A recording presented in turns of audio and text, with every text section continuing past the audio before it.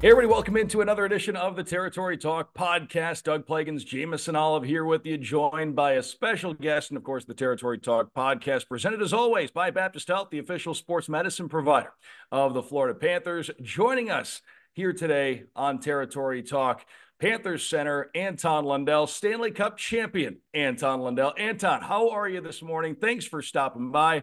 And I know it's been a couple of months here, coming up on the 2-month anniversary, but how does it feel to be known as Stanley Cup champion Anton Lundell?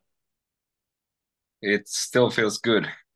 It's something you slowly start to understand what we did and what happened. But it's been an awesome summer. I have had a blast, and to be able to spend and share uh, a lot of moments with my friends and family has been awesome this summer. And Lundy, kind of looking back at that run before we start looking at the summer, take a quick look back at that epic playoff run you guys had. Now that you've had about 2 months to kind of marinate, kind of think about it, is there one or two moments from that run, other than obviously lifting the cup, that really kind of stand out for you? Oh, I don't know. We had so many good memories from the whole season and the playoff run, but I don't know, probably some of the biggest games, Game 6, Boston, or Game 6, Rangers, Game 7, of course, that was awesome. But I think the most important thing for me was just the moments we got to spend with the team, all the ups and downs, all the pressure. I don't know, we really enjoyed the whole 2 months we had, and I feel like we kind of wish it would have just kept going. I know it's awesome to win, but we got so many good memories and close friendships from that run. And you talk about pressure. Can you take us in the room for Game 7, whether it's before the game or during the game? Obviously, one of the biggest games in NHL history. Just how did you guys manage that? I mean, that's something you dream of since you start playing. You go playing outdoor hockey and you think it's game 7, or you have a big game, and I don't know, you dream that you're gonna play one day your biggest game of your life, and there it was. But about pressure, I feel like before that game we had least pressure of all of those clinching games we had in the finals. So game 4, 5, and 6, I feel like we had a little more pressure. We wanted it so bad, it kind of got in our heads, and we started to think a little bit forward. Even if you shouldn't, it's hard not to. But we talked with the team, and we kind of like reset everything and just went out there to play one game, and whatever the score is, we're gonna be proud how we played. And I feel like that was the way we got the best out of us. And Anton, we've talked about it with you a lot over the years because for a young guy, you've played so many big games already, and you've played more playoff games than anybody else in your draft class. So you've gotten a lot of great experience at a young age. We asked you during the run how you felt like your game was growing, but now that you've lifted the Stanley Cup, now that you've been a part of this group, how do you feel like that experience continued your growth as a player? Because you've experienced so much at such a young age, and this is all going to be experience that's going to continue, I'd imagine, to benefit you as you go throughout your career. Yeah, it's been awesome few years. But I don't know, everything has happened so fast. I got drafted, and then my dream was to make the team, and I made it. And then we made the playoffs and went to the cup final last year, and this year we won. So it's just been a crazy 3 years for me. And I don't know, I've just tried to learn every day something and become a better player and a better person every day. And that's something I wanna keep doing. And I know, as you said, I'm still young, and I got so much more to give and show. So I wanna become a better player and better leader, everything, but at the same time, I every moment, every year, the playoff run has teach me so much. I've been able to see how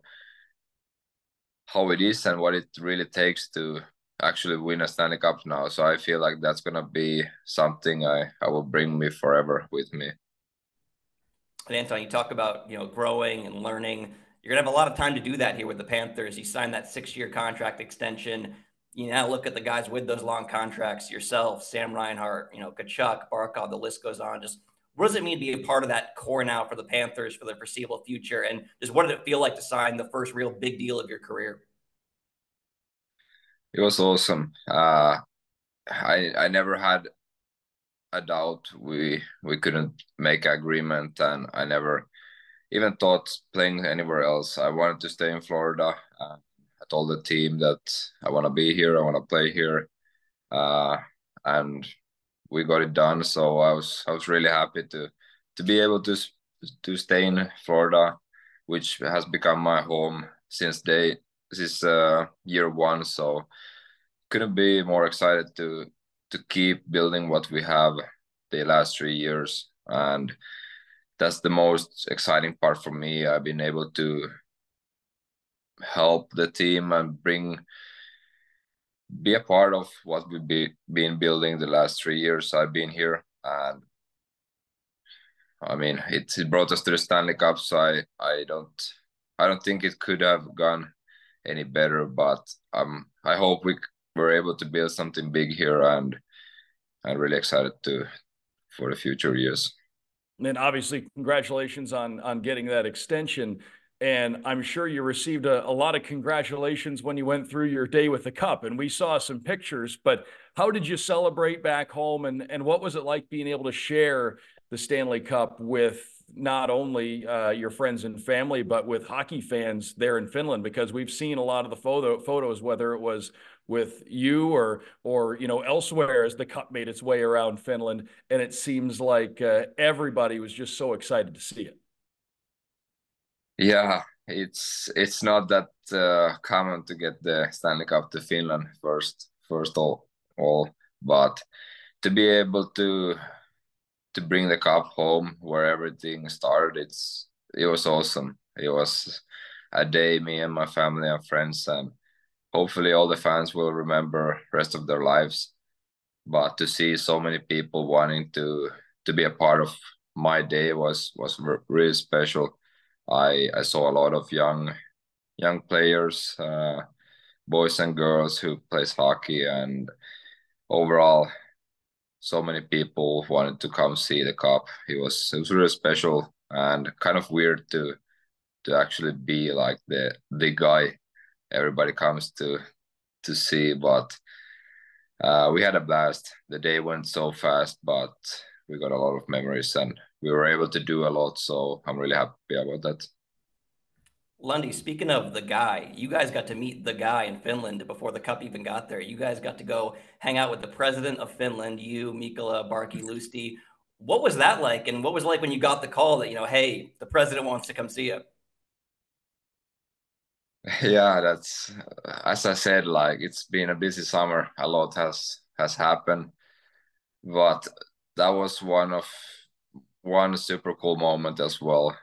First off, when we won in Florida Game 7, he actually called us after the game.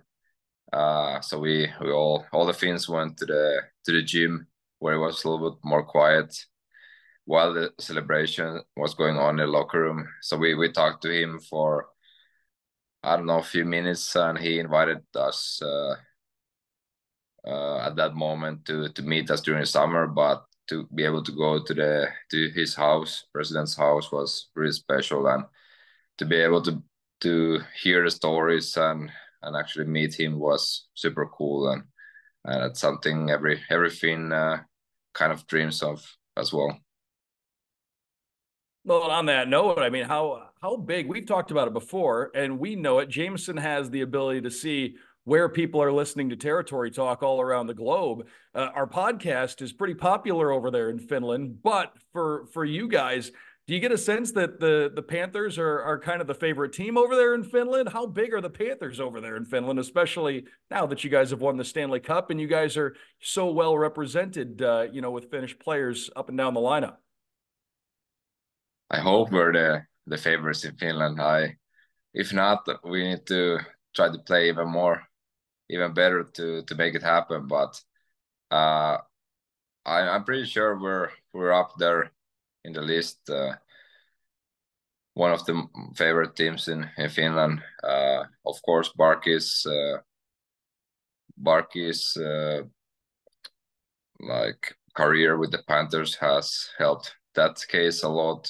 He's a big role model for all of the young upcoming hockey players. So overall, it's been awesome. We have 4 players now from different cities, so that's a cool thing to kind of. I hope every city where we're from cheers for us, but at the same time, in October when we come to Finland, it's going to be awesome to see how many fans will be wearing Panthers jerseys and cheering for us. And Lundy, you talk about all the different Finns on this team. One of them, a good friend of yours, Tuula Sarainen, got married pretty quickly right after the Cup got done. How did that party compare to the Cup party? So you guys just kept the action going, it feels like. Yeah, I mean, it was awesome to see one of my best friends get married and be a part of it. But he got a little tight with the time since the season went so far. He actually missed his bachelor party, but I think he's pretty happy with the parade and the parties we had in Florida. So I don't think he minded that too much. But it was awesome to be a part of his wedding and see all his friends and family celebrating. That was a special moment as well. Yeah, I think everyone would take the Cup parade over most nights out in the world. And I got to ask on that. It seems like starting with the Cup and the parade, you, Mikkola, Lusti, Barkey, maybe you're having more fun than anyone. Your bus looked really fun, and then obviously we heard your radio calls into the Finnish radio station, and obviously all the Cup days and parties since then. Barkov City was obviously huge. Just out of you four, who do you think's partied the most and celebrated the most this summer? Of the Finns or the Of the whole team? Finns. Who should I throw under bus? No, I think Nico. I will say Nico. He's a big man. He knows how to party, and you know when he's so big, he doesn't get tired that fast. Well, and on that note, the next season's coming up pretty quickly here, and I know there are 31 other teams in the league who would love to be in that situation to have a short off season like you guys. How has it been different now getting ready for next season? Because you guys are playing a preseason game in about a month here at this point, so it's going to come pretty quickly. How are you getting ready now for the 24-25 season and the Stanley Cup championship defense? Yeah, as you said, the summer's been pretty short, but you know it's it's fun to celebrate and share moments, but at the same time, you kind of at some point turn the page and start to think about the next season. Uh, I feel like we're hungrier than ever right now. We saw what it takes to win. We know we have a great team next season as well. So at that when that's said, I talked to a few guys and we're ready, really excited to start a new season and want to repeat that for sure. So right now, just working really hard and practicing, so I will be in good shape for the next season and hopefully be able to do something big again. And Anton, you talk about getting ready for next season, practicing already. We see you on Instagram practicing with HIFK there back home in Finland. What was it like the first time you put the skates back on after winning the Stanley Cup? Did it feel different? Did kind of the magic come rushing back a little bit there? Kind of. It was. actually a little weird because all of our gear was like soaked in champagne and beers, and after game 7, like we still had part of our gears on us, and I have to say it was there was a lot of champagne floating on the floor in the locker room. So I was kind of worried about my gear, if it's gonna make back for the summer of our next season. But it felt actually pretty good. I would have thought it would have felt worse putting the skates on again, but since we played so many games the past 2 seasons, so we're kind of used to be playing, and it's weird to not play. Well, I want to ask you about something else you said too. You mentioned that you guys are hungrier than ever. It sounds, maybe it might be kind of a basic question, but you guys have won it. You've seen it all now. But how much does that continue to fuel you? Because you guys know that really as a team, you're just kind of coming into, I guess, this peak time. You guys are going to be good for a long time. You have a lot of guys locked up who are going to be part of this group for a long time. How has this experience you guys have had continue to make you guys just want it that much more? They always say that when you win that first one, it makes you want that next one even more. Yeah, it's gonna be a hard season for sure. Everybody wants to win the Stanley Cup champion, and we know it, but we're ready. We kind of played in that situation last year too, making our Stanley Cup run to the finals. But as you said, we have the same players, uh, same coaching staff, so it's not a lot different. We have some new guys, good new guys too. So excited for the new team, and excited to get to work and see what we can do.